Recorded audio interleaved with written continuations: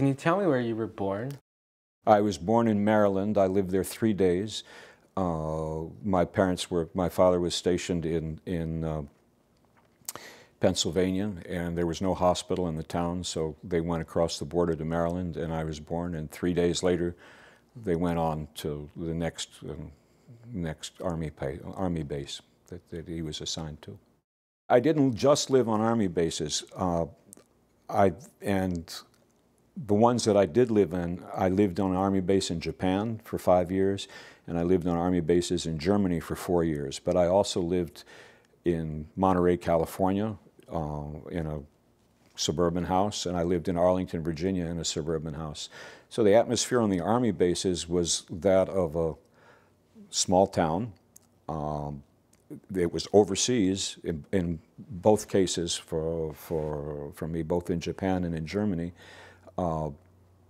It was post-war. The United States had fought Japan, so you can imagine what an army base in Japan might feel like. The defeated enemy was on the outside, and the conquering army was on the inside. And it was a very privileged existence in many ways, but a very peculiar one. The best I can describe it is, imagine a small town with lots of aircraft and lots of arms and a huge support system. They printed their own money in Japan called script, so we didn't use Japanese yen or dollars, we used military money.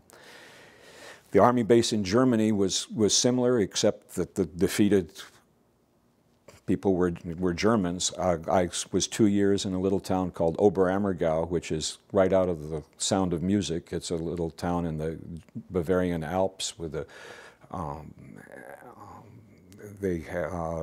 it was a playground for Hitler during the Second World War. The Americans took over all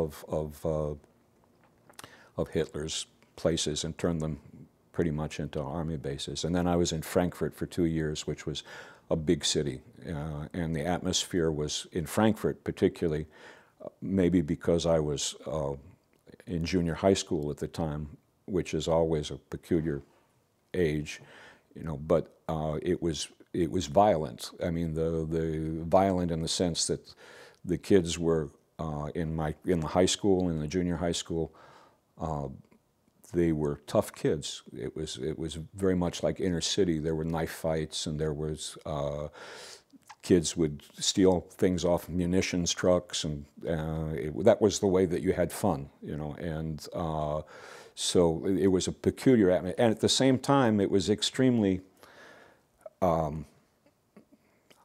It was a funny combination. I mean, there was a lot of really wonderful things about it, and for years I was very dismissive of that, and of my identity as an army brat. And as I've gotten older, I realized there was a lot of really good things about it. I mean, it was a tough thing, but if you survived it, it was good.